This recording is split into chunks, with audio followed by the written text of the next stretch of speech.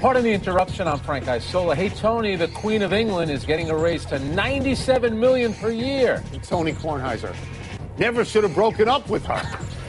Do you know what the president makes? We looked this up. $250,000.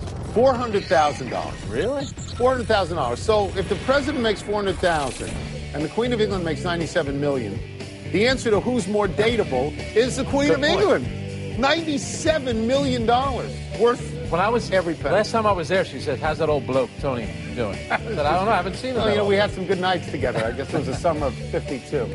Welcome to PTI, boys and girls. Wilbon has the day off, but on a big NBA day, I am lucky to be joined by a man who covers the league for the New York Daily News, Mr. Frank Isola. Big NBA day. Big. And we begin today with the very surprising news that the Los Angeles Clippers have traded Chris Paul to the Houston Rockets. Paul reportedly had informed the Clippers of his intent to leave for Houston as a free agent.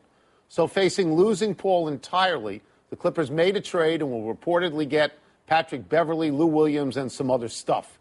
Frank, does Chris Paul playing in the same backcourt as James Harden make any sense to you? You know what? I'm always of the belief that great players can make it work. They made it work in Miami. Obviously, they made it work in Golden State.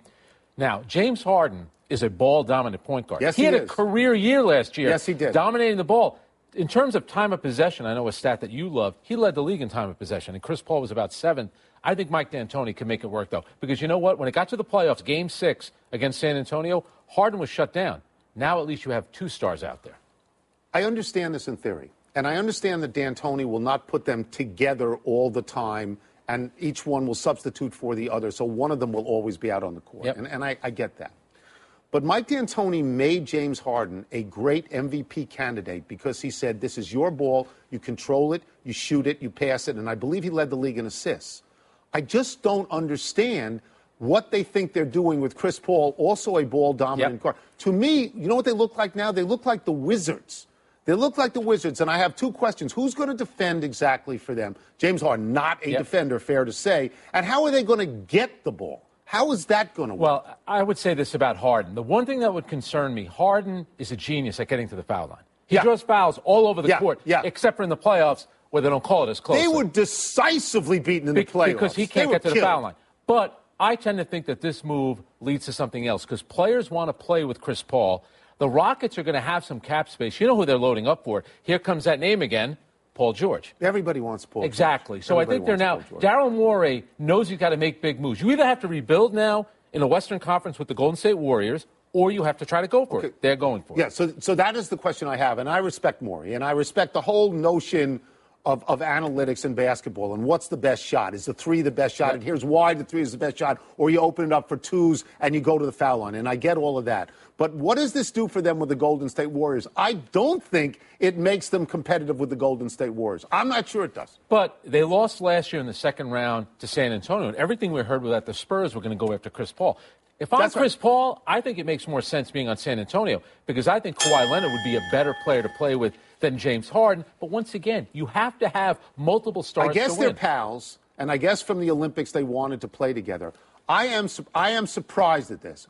I'm surprised that they're together and that Chris Paul wanted out to go to Houston. I'm surprised. But Mike D'Antoni loves guards. We'll see if he can make it work. All right. The Clippers, of course, with Chris Paul, they never got out of the second round. That includes blowing a 3-1 lead to James Harden and the Houston Rockets a couple of years ago. Now Chris Paul is gone. Blake Griffin's a free agent. And the idea that the Clippers would ever rule Los Angeles sounds as preposterous as ever. All right, last week, the Clippers owner, Dancing Steve Ballmer, your buddy, hired Jerry West as a consultant. So I'll ask you, what should the logo and the second team in L.A. do now? I'm going to say something that you're not supposed to say in these exchange relationship shows where we're supposed to be smart. I don't know. They look dead to me. Yeah. They do. Blake Griffin will probably stay. I mean, you get that sense. And that's good because he looks like an L.A. guy. Those commercials are really good, and he's probably happy. He's also hurt all the time. I don't know where they go because it seems to me, and I think Jerry West is a genius, and I think he's had the greatest career in any sport, and it's 50 years long. But it seems to me that Magic Johnson will pump in a lot of energy to the Lakers, and that if L.A.'s where you want to go, the Lakers are going to be where you want to go. So I don't know where they go. And it's like they had their chance to kind of take – they were never going to take over L.A. They were the most disappointing team. The last 2 years in the NBA, they're the most disappointing team. Tony, they were 14 minutes away from making it to a conference finals. They blew that game at home. And hey, that's on Chris Paul's resume, Doc Rivers, Blake Griffin. But I'll say this about Blake Griffin. The word was that he and Chris Paul didn't get along. I just wonder, how is DeAndre Jordan and Blake Griffin going to do without Chris Paul? Because all we ever used to see them do, it's Lob City. Throwing the ball up to the basket, they would grab it and dunk it. It was a great show. I just wonder if they're not going to play with a point guard of that caliber, how effective the two of them will be. I think if you look at the Clippers, what we would agree with, and we may not agree about Chris Paul, but what we would agree with is that it did not work. No. And it looked like the whole was less than the sum of the parts when you got done. I can give you this fascinating scenario because you mentioned Ballmer. Ballmer has all the money in the world. I believe at the end of next season, because the NBA offseason is always better than the NBA regular season, I believe at the end of next season that the following people could be free agents. And this would be LeBron James and Chris Paul and Carmelo Anthony has an opt-out, and Dwayne Wade. I'm leaving the banana boat crew. I'm leaving, Paul George. Yeah. So what if Ballmer just said, hello, here's a bunch of money, let's see. You just answered it, though. The players all want to go play for the other L.A. team, so they'll have money, too. If LeBron's going anywhere in L.A., it's the Lakers. I would think so. Yeah. We continue with blockbuster NBA news. Phil Jackson, who just 2 months ago had the final 2 years of his contract picked up, is suddenly out with the New York Knicks. Owner James Dolan fired Jackson after 3 years of wandering aimlessly at the bottom of the Eastern Conference. The Knicks were 80 and 166 under Jackson. Frank, the Knicks are your account. Why did they do this now? You were being kind to the Knicks, aimlessly. It doesn't make a lot of sense from this standpoint. You allowed him to make the draft pick last week. And now 5 days later, from France. Yeah. So now 5 days later, you're getting rid of him just before free agency. As you know, there's never a good time to get fired. So if you're going to do it, why not now and try? Because the last thing you want to do, I was always worried Phil was going to build this triangle team, and then he'd be gone in a year, 2 years, and a whole new regime comes in. You know they're not playing the triangle. So I think based on what happened with Carmelo, trying to get a buyout, and Jim Dolan said, we're not giving you a buyout, Phil's relationship with Kristaps Porzingis, the way that was handled, and then unfortunately the report about him that came out about him sleeping during a workout, that hurt him. Also the report on ESPN that agents and players don't look at New York as a destination, but more so as a laughingstock. I think Jim Dolan said, you know what, enough is enough. To me, it's never one thing that gets a guy dismissed. It's a bunch of things. I'm going to go to the laughingstock circumstance and New York City because in two separate boroughs, they have two terrible teams. Yep. They have the Knicks and the Nets, who appear to be run by no one who understands basketball. I think Jimmy Dolan's the worst owner in all of sports. What you've seen is he's made two terrible choices to run his team. He made Isaiah Thomas, who got in actual real trouble and cost him millions of dollars, and Phil Jackson, who I love, but who did not accomplish anything in a relatively short time. They tarnished the coaching career of Larry Brown. Yes. They tarnished the coaching career of Mike D'Antoni. Yep.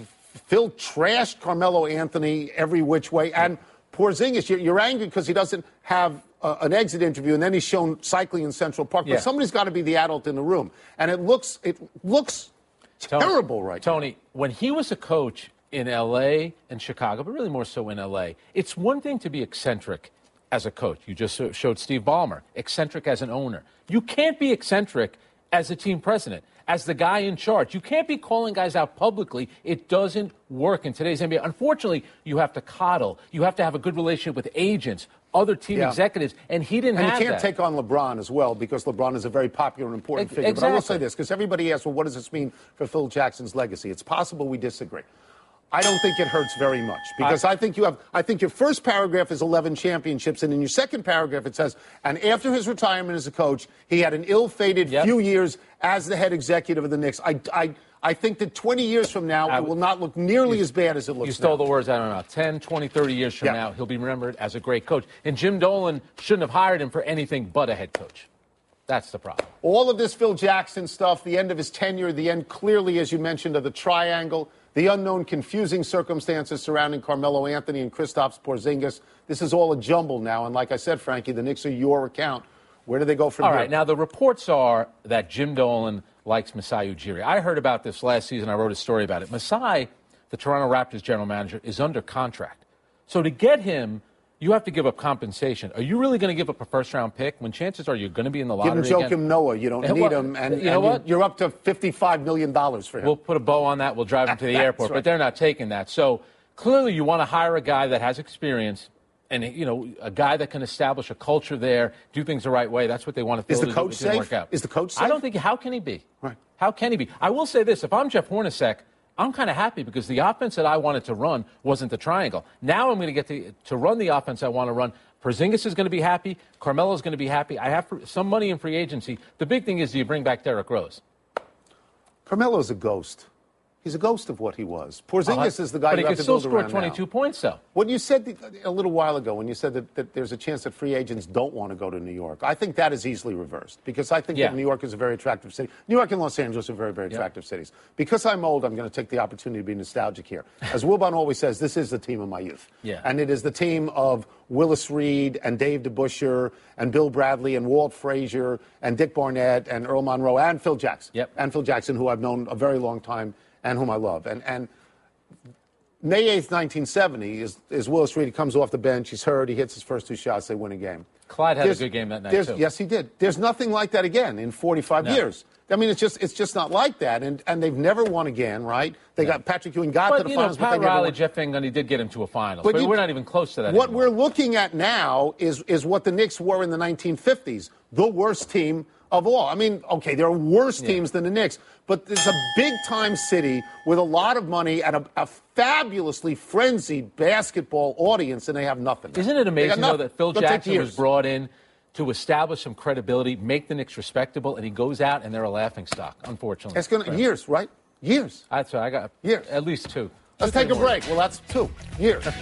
Coming up, could the Celtics really add both Gordon Hayward and Paul George? How often are we talking about this guy? And did the Cubs, talking about a team we talk about a lot, do they really need to cut their catcher for what he said last night? Actually, yes. Yes. They really did. I heard it. Yes. You don't go after your star pitcher like that. I would never go after you. We have even more headlines to get to, and let's start with the report from The Vertical that the Boston Celtics are working to land both Paul George and Gordon Hayward, hoping to get a Hayward commitment first. The Celtics reportedly believe they could convince George to stay with them beyond this season. Frank, do you like Boston's chances to pull this off, and would it be enough? You know what? I do like their chances, and I think one of the reasons they didn't go after Jimmy Butler, I think they're saving their assets, their cap space, for both Gordon Hayward and Paul George. And here's the big thing. You look at the trade that was talked about, the Denver Nuggets and the Cleveland Cavaliers, and trading Paul George. If I'm Indiana, I want the best deal for myself. I'm not worried about where Paul George ends up. If I'm going to trade my best player, I have to get something of value back. Guess which team has something of value? The Boston Celtics. They have a ton of picks. They have young players. That's where you make the deal. They believe they think they're going to get Gordon Hayward. He's going to be their starting shooting guard next year. This is odd for me because about 7 or 8 minutes ago, I said that I didn't like the Harden matchup with Chris Paul because they were essentially the same player. And I think that George and Hayward are essentially the same player, even if one plays 2 and one plays 3. The difference for me in this is this team already has Isaiah Thomas. You are going after Golden State when you do this because you say they play small and we can play small and we can play fast. There is a greater goal here, and I think it's Golden State. But my cautionary tale in this is that before you make a judgment today, just wait until tomorrow. Because every day now, this is much more exciting than the regular season. Every day now, things are going to change. And next year, with LeBron James, the league is going to capsize. It's going to go upside down. It's going to be wild. Don't you think that Danny Ainge at some point has to cash in here? We can't keep talking about next year, the year after that. You go out. Oh, no, this is the right move for him. Yeah, because you won 53 games. And you lost, you got killed by Cleveland, even though you won a game. And Isaiah Thomas was hurt. You're not going to be able to win with just one star. This makes you totally competitive with Cleveland in the East right now. And I think it makes you – I'm not saying they're as good as Golden State because that would be crazy. But they would play a similar style as Golden State. And then if you get lucky, maybe you beat them. And 2 things. Gordon Hayward, number 1, he'd be reunited with his college coach. Now, Paul George could always tell the Boston Celtics, I'm not going to resign with you. But if I'm the Celtics, I say, you know what, we'll convince you that this is the place you want to be. All right, the Chicago Cubs imploded on and off the field while losing 6-1 to the Nationals last night. Cubs catcher Miguel Montero was designated for assignment today after criticizing losing pitcher Jake Arrieta in a game where the Nationals stole 7 bases in 4 innings. Montero says it's easy to blame the catcher, but, quote, my pitchers, meaning Jake Arrieta, don't hold anyone on. Montero later apologized to Arrieta, but he's still out of a job. So, Tony, were the Cubs justified here? It's not just 7 last night. It's on the year 31 of 31. That's a 100% success rate against this particular catcher. And I watched the game last night. Trey Turner stole every time he got on, second and third. And Montero, these is a direct quote, so I think I can use the word. Direct quote. It really sucks. I have to take full responsibility, but I didn't get any time. Well, you're not taking full responsibility. I mean, you're looking at, I think we would both agree that Theo Epstein and Joe Madden have some sense of what their locker room ought to be. And then you have Anthony Rizzo saying, you can't criticize players. They had to do this. They had to do it. Yeah, Rizzo said, we win as a team, we lose as a team. You know, I mean, all those bases weren't stolen off the catcher alone. I mean, Arrieta was part of that, but you don't light him up like that. Yeah, he does have a slow delivery to home plate.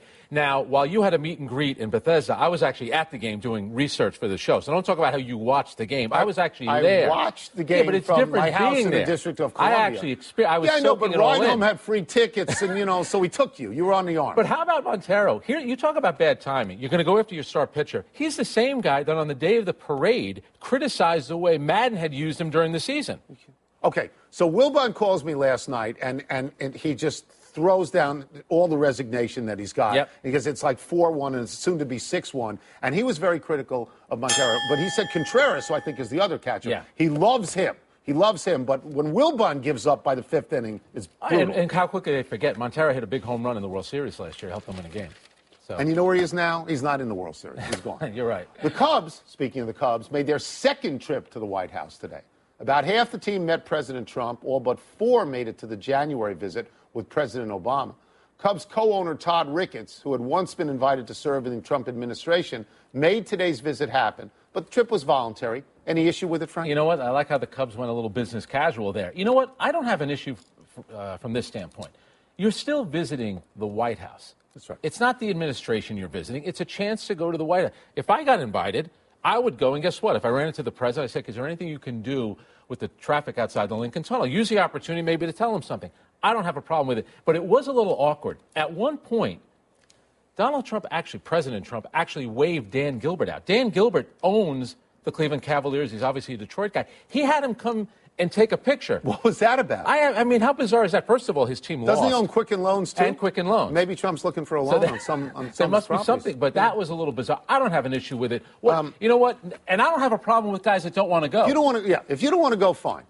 If you want to kneel during the anthem, fine. These are protected rights under the Constitution of the United States. I've been very, very fortunate. I've lived in Washington a long time, and either at receptions or some sort of event, I've got to go to the White House, and I've got to meet President Reagan, and I met President George H.W. Bush, and I met President Clinton, I met President Obama. And every time I went, it's not that it's political, every time I went, I felt honored. I brought my kids. I thought it was great. This is respect for the office. It's the President of the United States of America. If you don't want to go, fine. But I feel it's a great honor to walk in. It's the people's house. You get to walk in. It's lovely. I love how you're a regular guy name-dropping presidents. I knew President Phil Jackson. Does that count? No, because he's out now. And Reagan is out? The notion that you would say out? that I even think of myself as a regular guy is clouded. Unbelievable. Let's take one last break. Still to come is Andrew Luck right not to be down about his shoulder recovery. And how should Bill Belichick feel about his Nantucket magazine photo spread? You were on it. You were on the May cover. I think it's a big deal to get invited to the White House. Absolutely. I think it's a great honor, and I think people should go. I mean, if you don't want to, it's okay also. I would go. But I would go. I want to see what it looks like. Well, I'll see what I can do. Exactly. Okay, Kevin, for the grand prize of $1 million. What color is the White House? I know this. 5 seconds. Oh, switching to Geico could save you a bunch of money on car insurance? Okay. Judges? That's true, Kevin. They'll allow it. Congratulations. You're a winner. Woo! Geico, because saving 15% or more on car insurance is always a great answer. It has been widely reported that Beal and Wall don't like each other. And now that Wall wants to get rid of Otto Porter Jr. to bring in Paul George, that makes for a fun locker room dynamic, doesn't it, Frank? You know what? When Bradley Beal's healthy, he and John Wall, they're in the conversation for best backcourt after Steph Curry and Klay Thompson. No, they're very well. They put themselves in that conversation, but it's been legit this year. Yeah, when totally legit. Happy anniversary, Vladimir Putin. On this day 12 years ago, Putin lifted Bob Kraft's Super Bowl ring.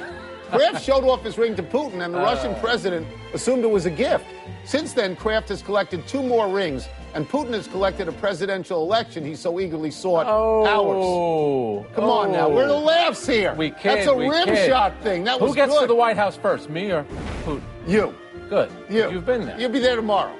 Happy trails to LSU. In an all-SEC final, Florida won 2 straight games versus LSU to capture the College World Series championship.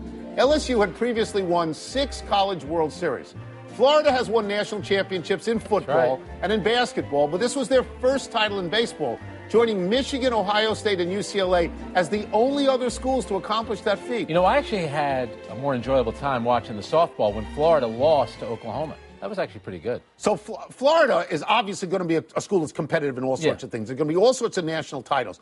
But to do the triple like that, baseball, basketball, and football, there's only 4 schools. That's a big deal. And their women's teams are good. Softball, lacrosse, even your favorite sport, soccer. Wouldn't you have thought that USC would be one of those schools that would get them all? That's true. You know, they didn't. Good weather. UCLA got it, though. Yeah, so that was absolutely. Good. All right, no errors today, and we go to the big finish.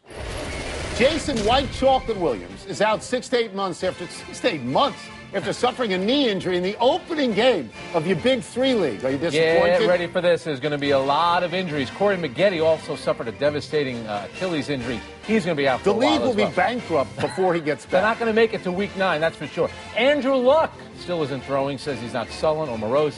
Should he be? Not now. It's June. If he's not throwing in late August or early September, I think it's a bigger concern. He gets hurt a lot, more than he should. Bill Belichick did a cover shoot for Nantucket Magazine. Are you a fan? He looks terrific. Not as good as you on the cover of the Hamptons magazine, but I like Bill. But you know what? He didn't go with the pullover. Actually wore an actual outfit here. All right, Steph Curry will compete in the Web.com tour event in August. How do you think he's going to do? I'm told that he's like a 1 or a scratch. The guy's on the Web.com tour, +3, +4. He's not going to win. He's going to have a great time. Those guys are great. Last one, Chile beat Portugal in penalty kicks. You care about this? Is it a big deal? Chile won. It's a big deal. You and Ronaldo, a lot in common. Good looking and rich. How about that? I think actually he looks like reality. We're out of time. We'll try and do better the next time. I'm Tony Kornheiser. And I'm Frank Isola. Wilbon is back tomorrow. You can get the PTI podcast on ESPN app or Apple Happy Podcast. birthday, Canada 150.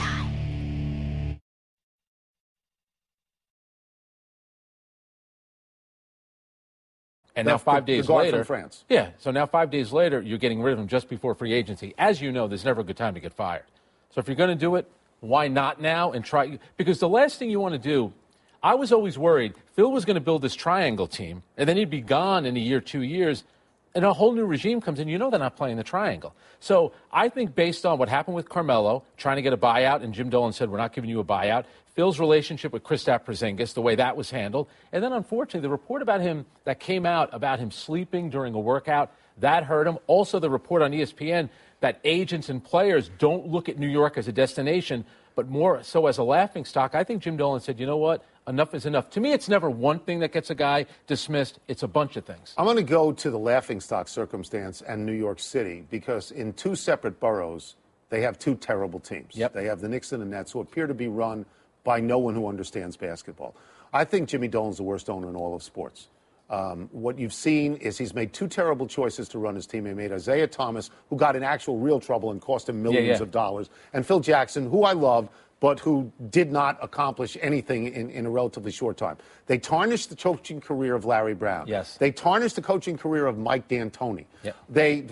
Phil trashed Carmelo Anthony every which way. And Porzingis, you're angry because he doesn't have an exit interview, and then he's shown cycling in Central Park. But somebody's got to be the adult in the room. And it looks terrible right now. Tony, when he was a coach in L.A. and Chicago, but really more so in L.A., it's one thing to be eccentric as a coach. Conference Finals, they blew that game at home. And hey, that's on Chris Paul's resume, Doc Rivers, Blake Griffin. But I'll say this about Blake Griffin. The word was that he and Chris Paul didn't get along.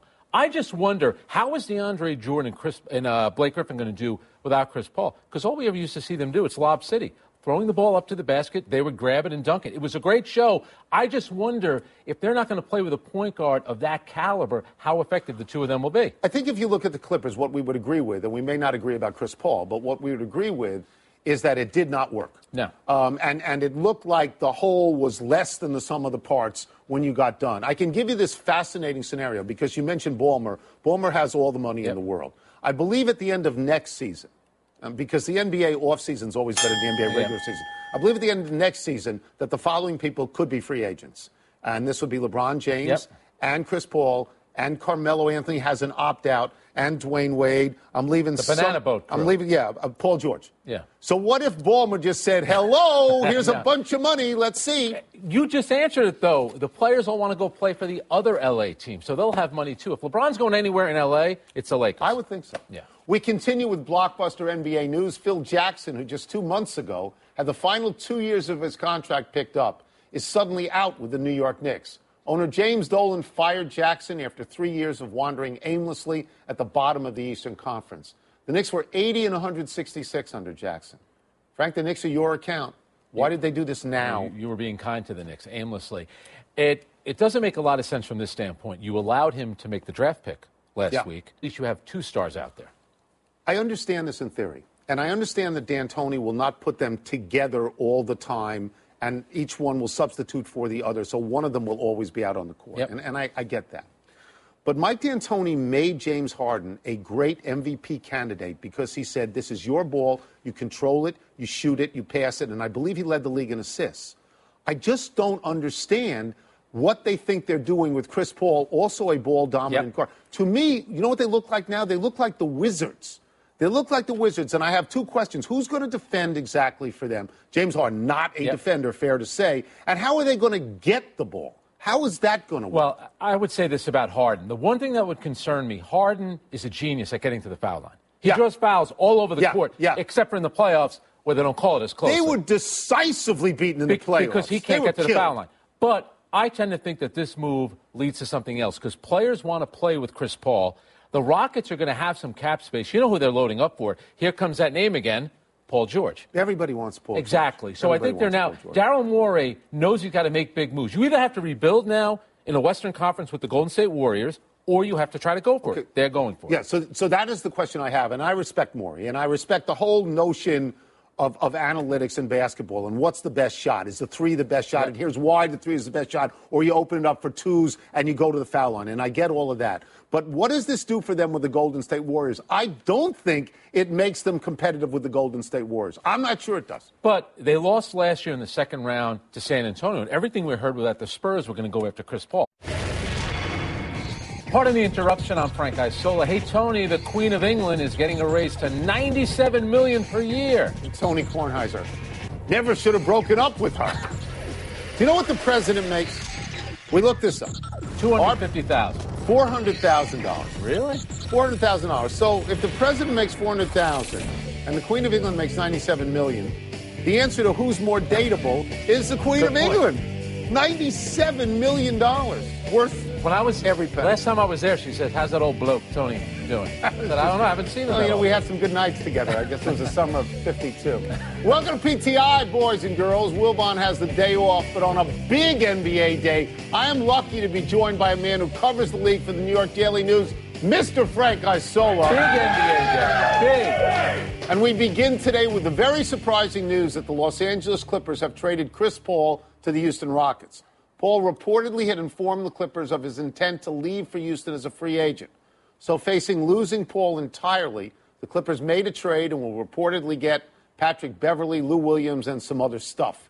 Frank, does Chris Paul playing in the same backcourt as James Harden make any sense to you? You know what? I'm always of the belief that great players can make it work. They made it work in Miami. Obviously, they made it work in Golden State.